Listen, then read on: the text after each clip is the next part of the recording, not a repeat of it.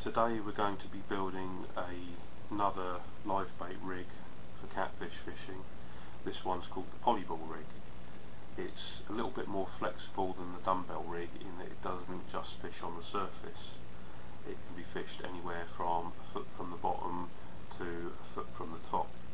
So if the fish aren't feeding right up on the surface where you'd normally fish a dumbbell rig, you can adjust it and track those fish down effectively. So we want to start with our materials that we need, which is a hook.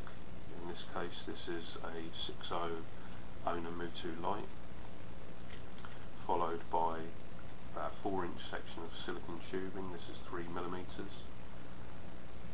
Then a swivel, a nice strong swivel. This is 133 pound Mighty Mini made by AFW. Some hair stops. These are a pallet style, they're just a little bit more secure for securing the polyball. A 40mm polyball, which has got enough buoyancy that you can use this rig with live baits up to around about 6 ounces, maybe 8 ounces. Your hook length material, a nice thick mono. In this case this is 80 Suffix. And for your hair material you'll just want a lighter mono. In this case this is £8. So to begin, you'll take your hook length material, your heavy mono, and attach your hook to the end. On these heavy monos I just prefer a 3-turn blood knot, very strong, very easy to tie. Wet that down so that it snugs down nice and neatly, and then pull that tight like so, and then trim our tag end off nice and short. We want to take around about 16-18 inches of this heavy material and then just cut that off. Next up, we want to take our lighter mono, our hair material, and we'll attach that to the eye of the hook also. Again with a blood knot. We'll pass that back through the loop that we've created.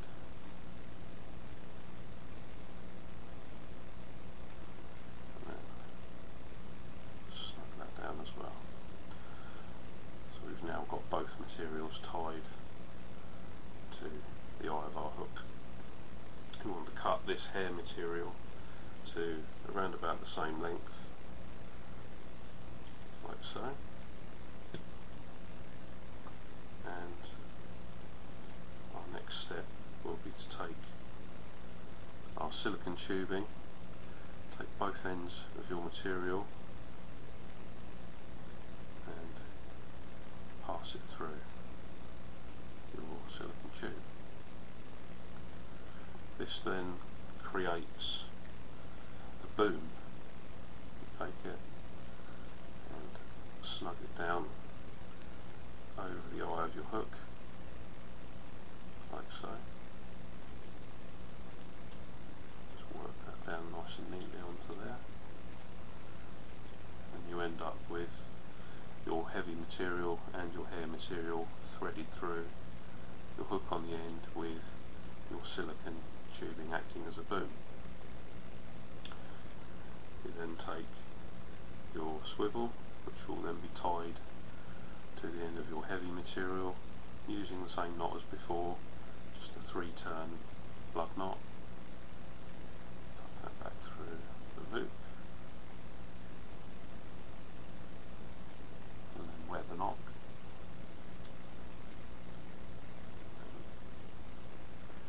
and snug that down nice and tight, like so. Again, trim the tag end.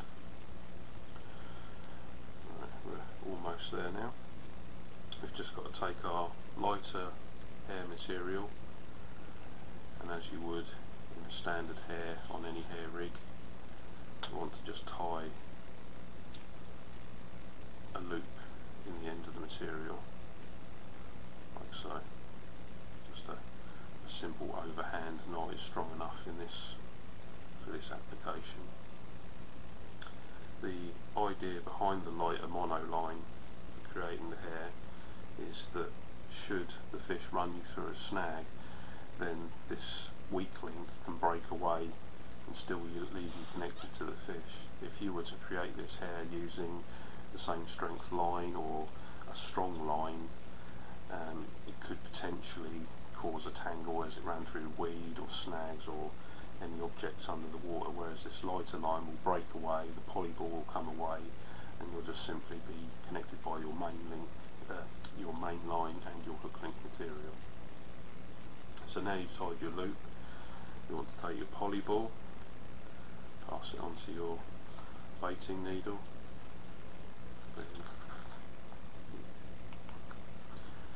thread that on, take one of your hair stops.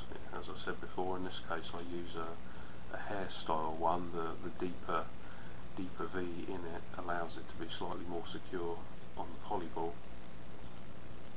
Just take one of those and pull that down into the polyball, and that's our finished rig now.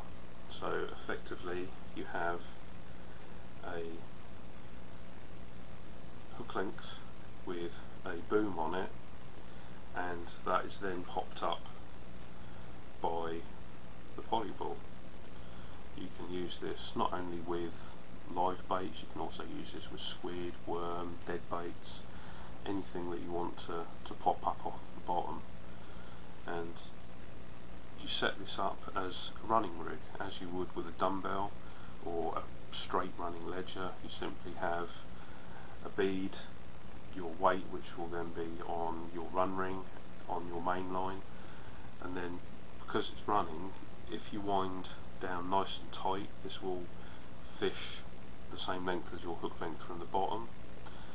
And if you want to go up in the water, just simply pay out line off of your reel, and the amount of line you pay off at your reel will correspond to the depth that it then fishes at. So if you know you've got 6 feet of water, you'll be fishing a foot off the bottom on a tight line.